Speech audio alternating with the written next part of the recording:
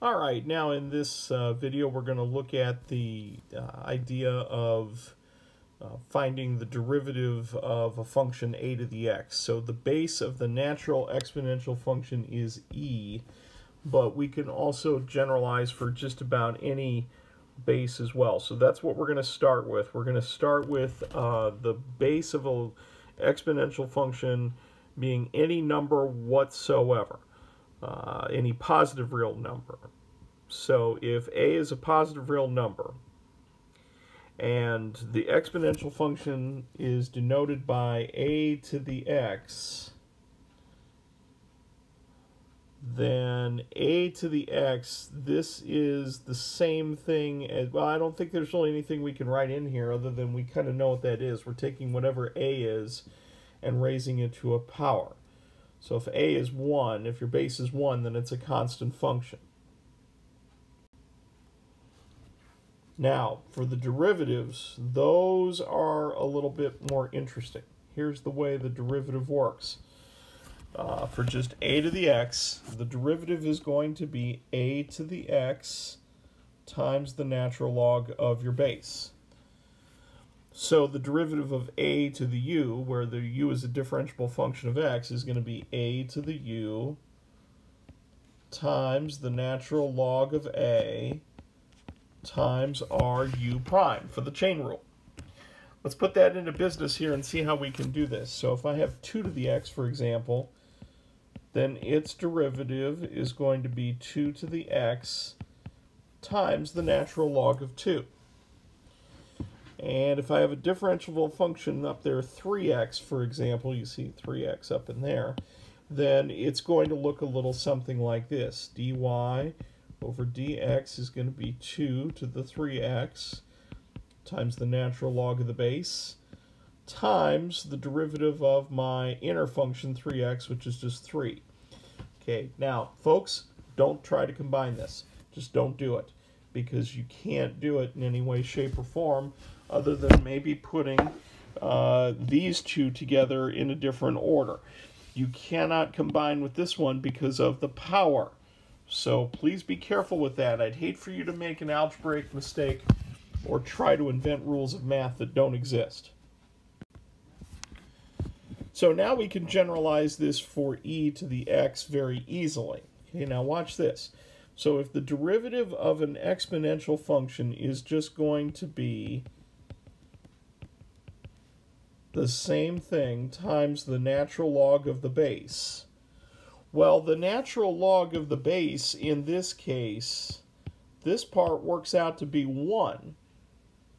Natural log being, e to what power gives you e? Well, the answer is 1. So because that works out to be 1, we don't really need to write that down as part of our answer. We could just say that the derivative of e to the x is, of course, just e to the x. A little surprising that a function is its own derivative. Now, if you got the chain rule at work here, then it's going to be e to the u times u prime, just like we know already.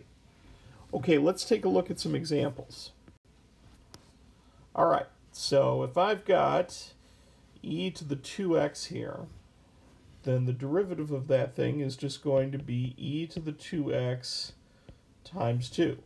And once again, the only thing you can really do here is maybe put that 2 out in front, so it looks like it makes a little bit more mathematical sense. Not much more you can do other than that right there. All right, now this is a trick question in part B. The derivative of just e, guess what that is? That is going to be 0. And the reason why is because e is a constant, and the derivative of any constant number, of course, works out to be 0. All right, what about e to the x third? Well, the derivative is going to be the same thing times the derivative of the inner function, and there's really nothing much more you can do than that right there. You're just going to have to stop the process at that point. All right, what about this one? This is kind of an interesting question. There's a couple of ways that you could approach this. One way that you could approach it is to take it all at once. Another way would be to separate it into two functions, and then at that point you would have to do product rule. Now, I have a feeling the product rule would probably be a little bit more messy here, so it might be easier if we just followed the rules and just did e to the x plus x squared, that should be a squared there, times 1 plus 2x as the derivative. I think you're going to find that's going to wind up being something equivalent to what you see if you did the product rule there. All right, now this is an interesting question. It says, at what point on the graph of that function does the tangent line have a slope of 21?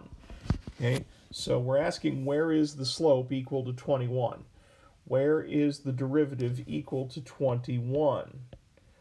Where is dy over dx equal to 21? Well, in order to do that, we're going to have to take the derivative and solve out. So let's take the derivative of this thing, and dy over dx is going to be 2 to the t times the natural log of 2, and then this constant, of course, is just going to drop out here.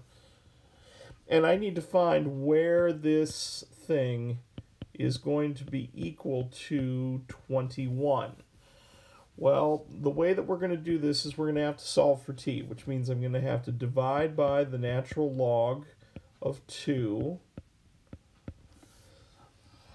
And then I'm going to have to take the natural log just so I can loose this t and get it down to ground level here. So it's going to be the natural log of 21 over ln2. Boy, that's starting to get kind of ugly here.